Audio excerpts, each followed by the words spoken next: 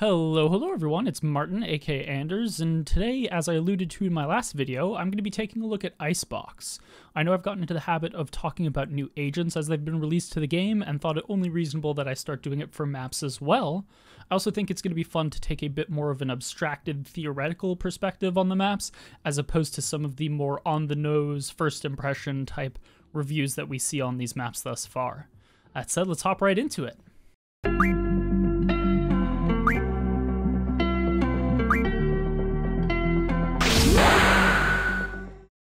To lay a bit of groundwork, the way that I want to tackle this is by dissecting the map's attributes into three major categories, elaborating on those 3 points, and then explaining how they converge into a major overarching strategy for the map as a whole. The first of those 3 categories, and what seems to be Icebox's unofficial buzzword, is verticality. Icebox is really interesting in that it takes our pre-existing notions of multi-planar gameplay and completely upends them. It's no longer a simple matter of we call this heaven and we call this hell, it's we call this heaven, we call this hell, and there's 3 levels of gameplay in between. Whether that be flying around on a zipline, or standing on top of vents, or teleporting on top of yellow, there are numerous planes of gameplay that have to be constantly considered. This play dynamic, of course, is going to feed into the power of the agents who can make use of it. Those are predominantly going to be Jet, Omen, Raze, and to a far lesser extent, Sage. Making use of these vertical play elements is going to quickly become a necessity, whether that be your Raze boosting on top of Tube to enable a B take, your Omen TPing on top of Yellow to prevent a B take, or your Jet bouncing around inside of a site floating between platforms to get an ideal angle on whichever portion of the maze your opponents seem to find themselves. The next major characteristic we're going to take a look at is one that most people intuitively understand but don't think about concretely enough when forming strategies, and that's angle saturation. On a more theoretical level, angle saturation is concerned with how much space in a given area can be used as a functioning angle. A great example of a low angle saturation area would be A site on Haven, especially if it's being peaked from A long.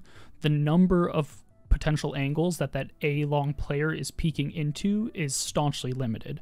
You have the 2 sides of Heaven, you have close right, you have close left, and you have the far left angle that they could be peeking from Hell, meaning that the saturation of that A-long peak is 5 angles. Something that is far more dramatic in comparison is if you're peeking into the A-site warehouse on Icebox coming from the attacker's spawn. Obviously, you'd have to be a verifiable psychopath to swing it this way, but the circles just go to show the multitude of angles that you are actively swinging into when you try to move into this area. When addressing high angle saturation, the most obvious things immediately come to mind: flashes and smokes. Interestingly with Icebox, however, there are so many narrow corridors and jiggleable corners that, at least in my perception, flashes go down fairly significantly in value.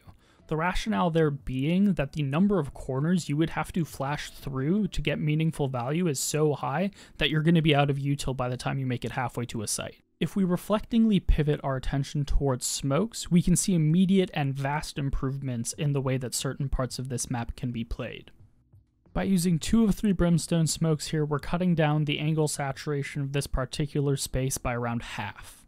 If you're feeling really spicy, and this is where she shines the most, Viper's ability to cut angle saturation is absolutely unparalleled. She not only greatly improves the peakability of that initial angle, but angles all the way to the plant zone of A itself. This wall and the vent's poison cloud can be thrown from a completely closed and safe angle towards attacker's spawn, and takes less than 4 seconds before the Viper can rejoin the team on the push.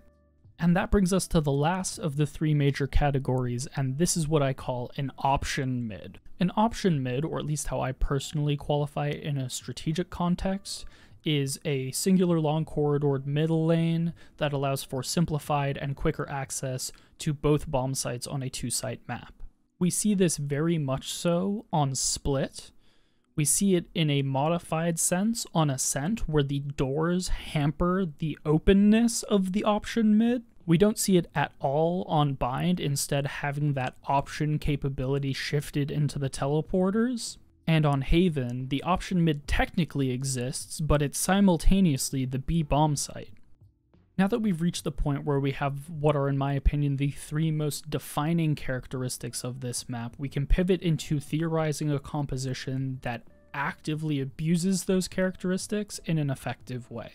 That lands us with Breach, Jet, Killjoy, Omen, and Viper. An incredibly unusual composition for what I think is an equally unusual map. Let's go over and highlight how this composition can take advantage of all of the attributes I just described in a single offensive set, play, and execute. The round kicks off with 2 dark covers, one blocking tube and the other one blocking boiler. The team proceeds to 5-stack push mid, with Breach flashing them into the second portion of mid following the containers to the right. This is where things start to get a little bit hectic. Breach will flash in the team to the defender spawn portion of mid as Jet updrafts through the dark cover that is on boiler.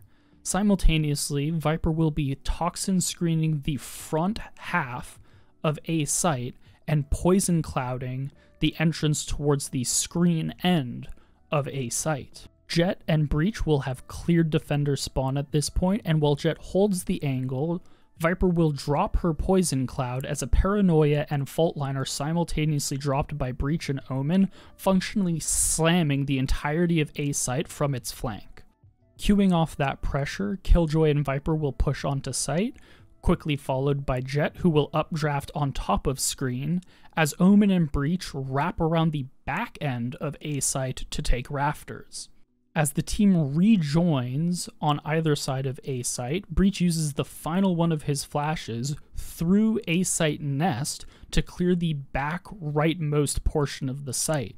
At this point, Jet plays up onto the pipe box in front of A site nest, Breach goes and plays far corner rafter, Omen plays around A site nest, Killjoy places her turret in the bottom right corner of A site to cover the flank, and Viper plays her wall inside of a close corner in the center of the A warehouse.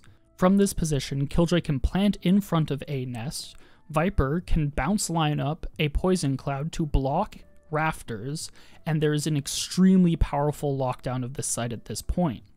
You have 4-player, 2-plane coverage of the defender spawn side of the A site, while Viper and the Killjoy turret have a crossfire on the back half.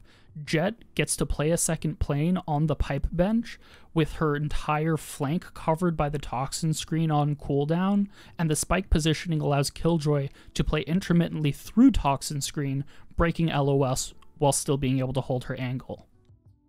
This is just one example of how a map-tailored strategy could very easily take advantage of Icebox's inherent characteristics over and over and over again, even inside of just a single round.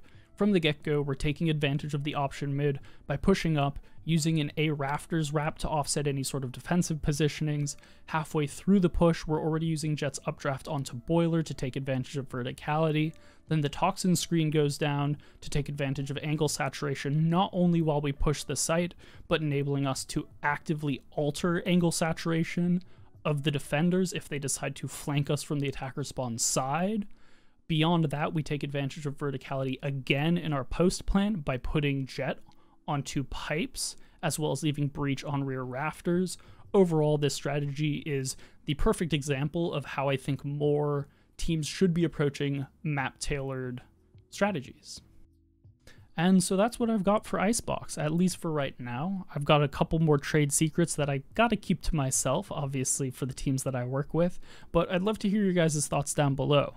At this point, I mean, some people have had tons of time on the map, some people have had a little, and some people have literally not played it yet. Where do you stand, and what do you think of it? Obviously, there are a lot of pros right now who are vocally less than hyped, and I totally understand why. This is probably the second most exciting map that has been released in Valorant thus far, by my personal metrics. I'll let you see if you can guess which one was the first. But eager to hear your guys' thoughts down below. Do you hate this map? Do you love this map? Do you think that I'm fairly on the right track with the way that I've sort of archetypally categorized it and how I think the map should be looked at from a strategic angle? Or do you have your own take? Do you think that there's a composition that may be far better than the one that I gave as an example? Would love to hear how you guys think about this sort of stuff.